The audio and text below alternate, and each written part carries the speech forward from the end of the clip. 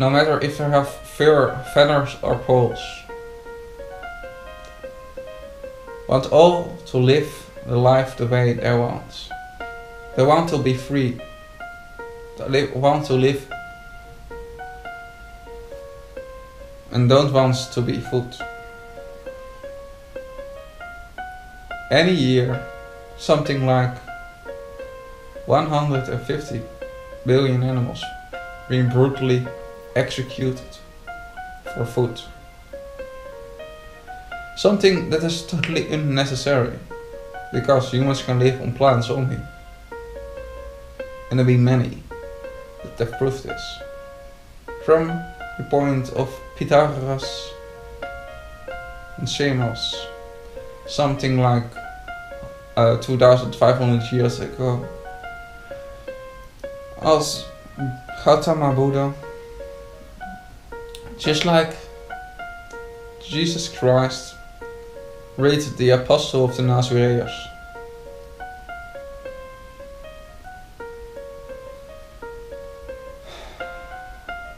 And also, the name was Jesus of Nazareth.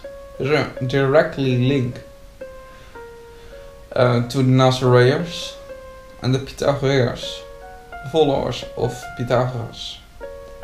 Vegans and vegetarians been in that time called Pythagoreans,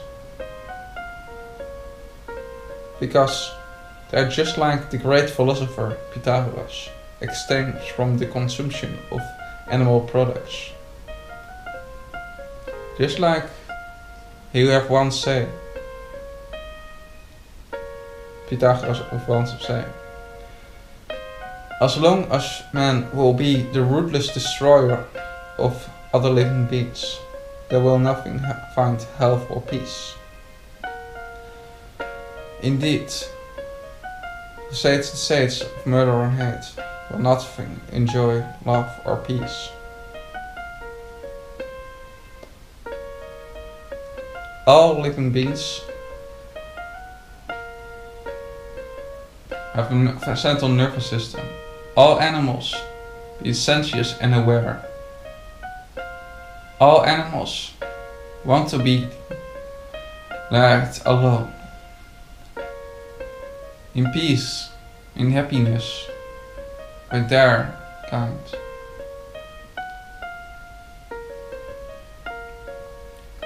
And with the ones that they want in their life.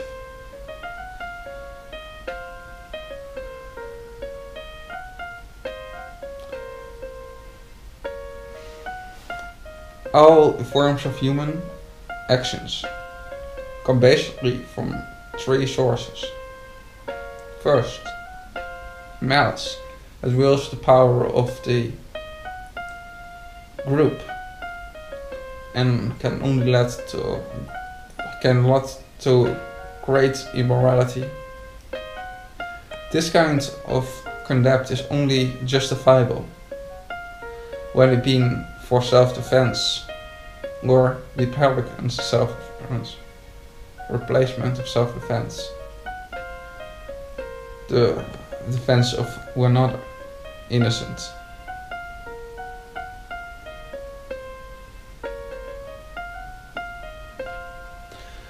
Then we have ego, that controls the mind of the will and of the lust, and only can get to the point of immorality, to selfishness and to greed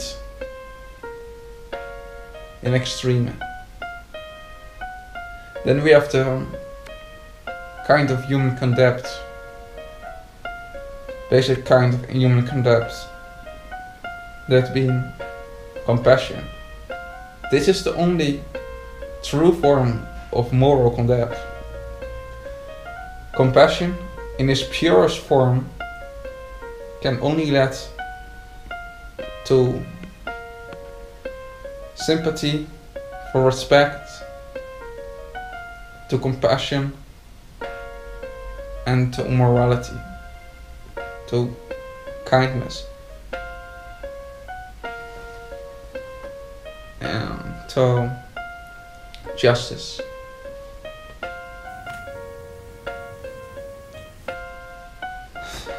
Into a noble life. Hanging in the most upside down on the slaughterhouse floor. That's not compassionful. That's not friendly. That's not nice. It's not nice for them. And you have to watch any situation always from the position of the victims. If you choose right from wrong. Because if you not be the victim, it becomes pretty easily to mock and excuse cruelty, inequality, murder, rape, slavery, and even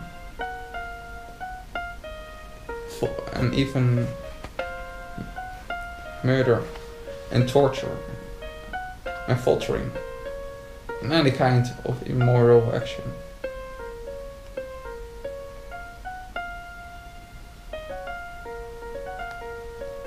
But when you be the victim, no excuse is justifiable for what they do to you.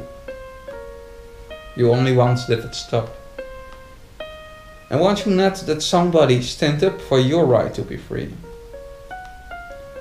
Mock you. Mock the victimizers. Say in the face of the victimizers, van how dare you to appraise them.